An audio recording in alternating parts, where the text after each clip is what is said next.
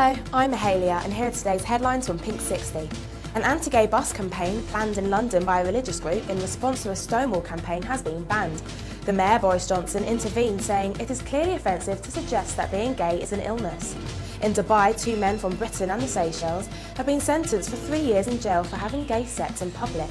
Homosexuality is illegal in Dubai and the law imposes imprisonment of up to 10 years for consensual gay sex.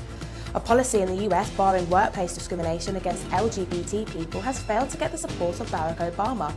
Gay rights campaigners said the unfortunate truth is that Americans can be fired simply for being gay or transgender. Dissent at the Miss Universe pageant continues after a policy change allows transgender contestants to take part. Miss Filipino has contested the decision, saying transgenders should be banned because they are not real women. And finally, UK singer Jessie J has expressed that being bisexual makes her happy and she doesn't want to hide it.